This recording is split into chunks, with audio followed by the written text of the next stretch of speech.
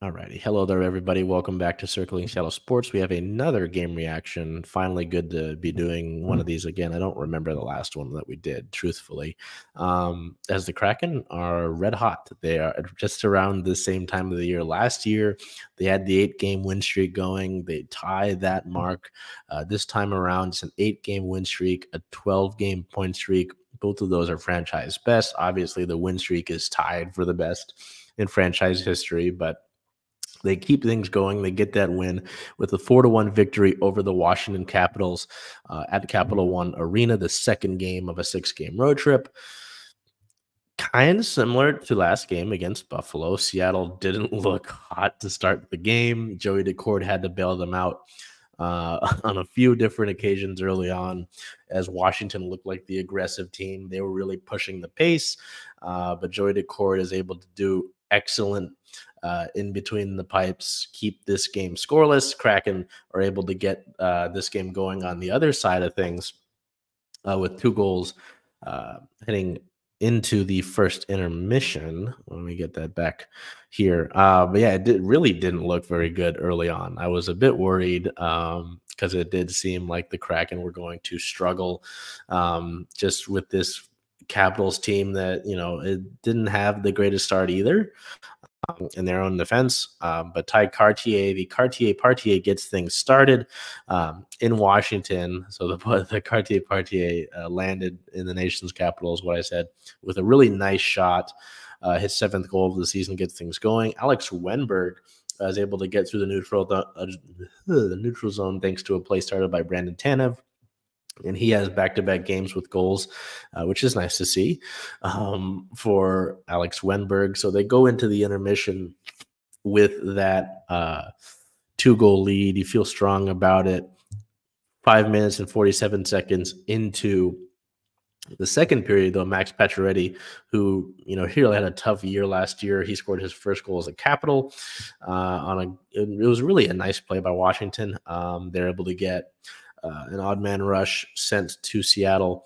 Pacioretty was open on the other side of the ice. Cross ice pass by the Capitals, finds him.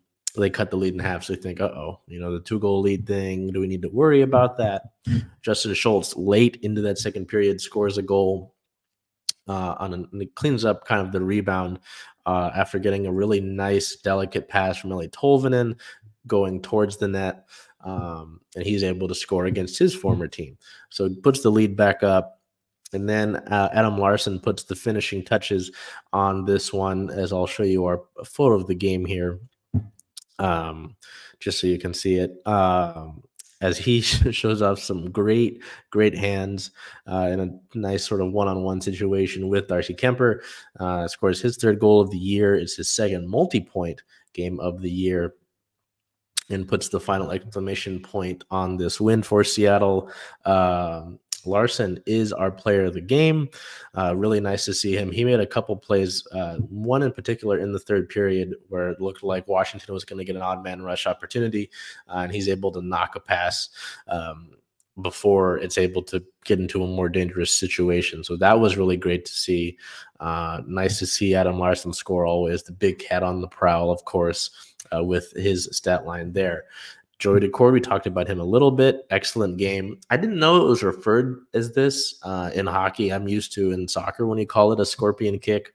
But Daccord was laid out on his chest, and he put his right leg back up in this first period when the Kraken were getting pushed back by Washington. Made a scorpion save. So that was really cool to see. He just continues to play really well. Over the last 7 games that he's played, he's 7-0-0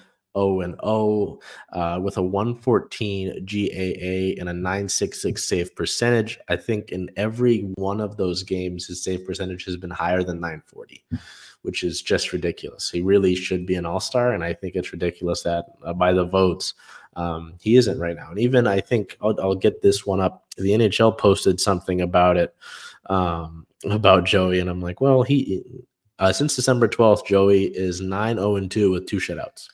It's ridiculous. He's playing out of his mind right now. He's really helped the Kraken during this stretch. Like I said in the beginning, with the Buffalo game and this game starting out really slow, Joey's been up to the task for it. So really great there. We would have the Davy Jones hat, who that player was that got that, but I don't think the Kraken have posted that yet. No, they haven't posted that yet. So don't have that for yet by the time of this recording, as we're just about a half hour or so after the game.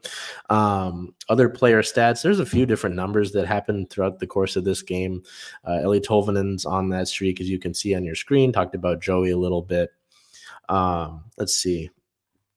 Well, other news, other stats. During the 8-game win streak, the Kraken have had 16 different players score and haven't allowed more than 2 goals in any of those games during this streak. Let's see. Jaden Schwartz now has 16 points, 4 goals, 12 assists, and 16 career games against Washington. He has 13 points, 6 goals, and 7 assists in his last 12 road games, which is nice. With his primary assist on Justin Schultz's second period goal, Ellie Tolvanen now has a 4-game point streak. It's his second 4-game point streak of the season. Tolvi now has assists in 4 consecutive games for the first time in his career. And during his current point streak, Tolvanen has 6 points, 1 goal, and 5 assists. Let's see if there's anything else here that's of note. I don't believe so. Nope. That was the Kraken's first win in Washington. They take a 3-2 head-to-head record advantage at this point in the season against the Capitals, 3-2. So that was nice to get their first win in Washington. And special teams, there wasn't a lot going on. There's only 4 total penalty minutes in this game. Not a lot going on in this one. Washington did all right with their lone power play, certainly better than Seattle, and I'll get to that in a second. 6 shot attempts, 3 on goal, 0.2 shot quality for Washington. The Kraken didn't have any shot attempts in their lone power play, so that could have been better. You could have liked to see some improvement there, but it's hard to judge the power play when it's just 1. So not a lot going on in that regard. In terms of the general stats, you can kind of see here in the basic ones on your screen, decently even game, honestly. I mean, even in the more advanced stats, like the shot quality for this game was tied in terms of expected goals for 2-1 for each team. Seattle just had, in terms of 5-on-5, the puck in the ozone more high danger chances, less turnover chances than Washington by 3 times as much, actually. More shot attempts. Defensively, Seattle better at entry denial percentage, better in zone exit percentage, totally even in this game in puck battle win percentage. So just, Darcy Kemper, not the best game for Darcy Kemper, negative 1.9 goals saved expected, so not great. Joey Decord, on the other hand, per money puck, 2.35 goals saved above expected. So not the best game for Darcy Kemper, who's certainly a pretty solid goaltender in the NHL. Seattle gets the best of him tonight. So really nice to see that. Looking ahead, the Kraken do continue this 6-game road trip. Obviously, this will be the midway point. This is the 3rd game of this 6-game streak and the 41st game of the season. So we're going to be right at the midway point after this game in Columbus against the Blue Jackets. We'll try to look here. I don't think they're playing tonight. Columbus does have talent. They do have some talent. They've struggled over the last few years. That's undeniable. Let's see. Columbus is currently bottom of the Metropolitan Division, 13-20-9 record. I don't think they're playing right now, but we will double check that, of course.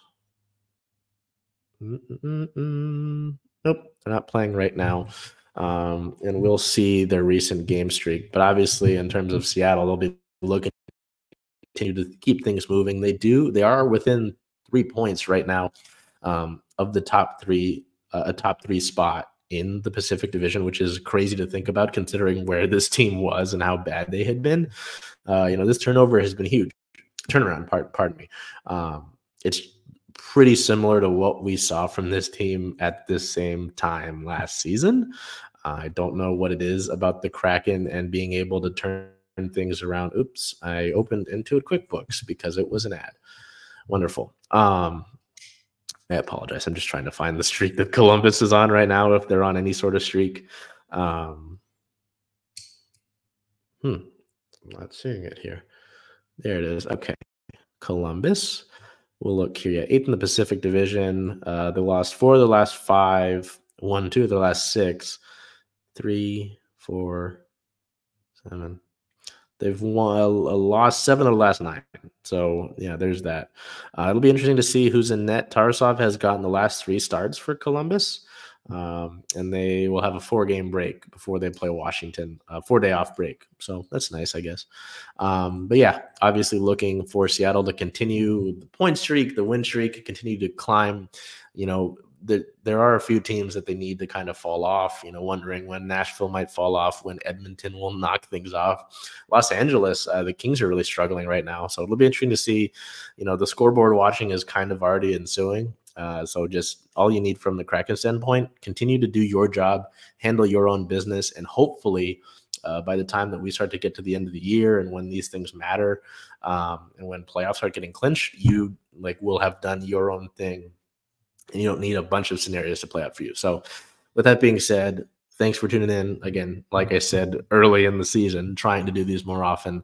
But till we see you next time, take care and do whatever you can to make today a great day. I have to try to make it home safe with the snow outside. So we'll see how that goes.